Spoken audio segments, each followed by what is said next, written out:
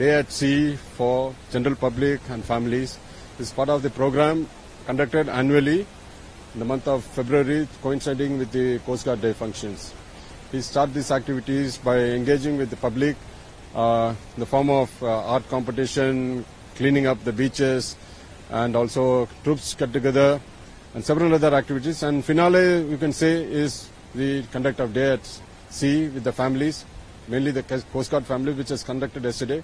Today for general public and for public officials, and tomorrow is for the people who have been helping us, especially the port personnel, CIS, police, and port workers, and also we're trying to include some school children and college children.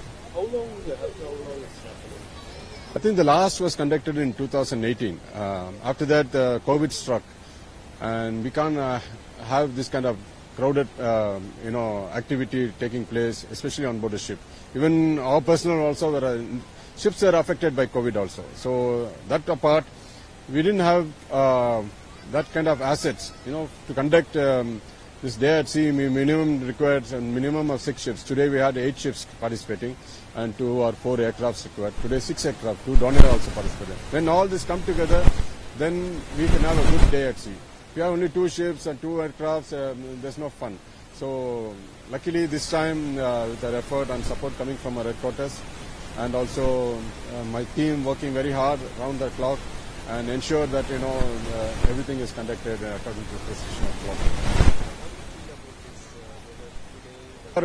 Whoever has come has said very positively about the experience. I think most of them are first timer also. That is good, because people who would have seen previous versions, they always compare the previous version was best, this version was best or something. But I didn't have any complaints coming. Everybody enjoyed it.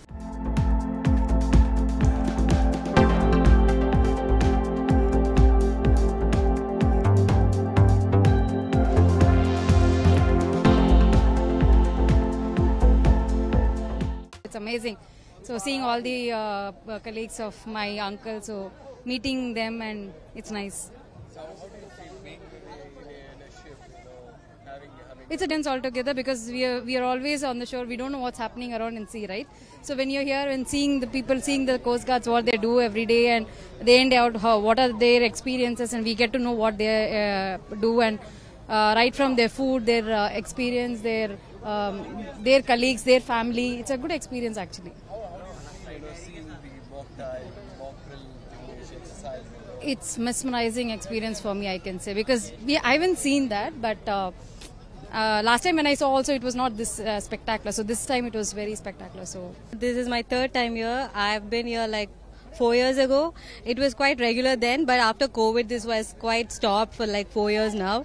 And after 2020, this is the first time it's been resuming, I believe, and this is a very good experience, because you have to pay to come to see. That's not very easy here. But this experience is so good, because you're amidst a lot of officers, and the way they treat you, it's so dignified, and they treat you well. It's quite a good experience, and I really love it.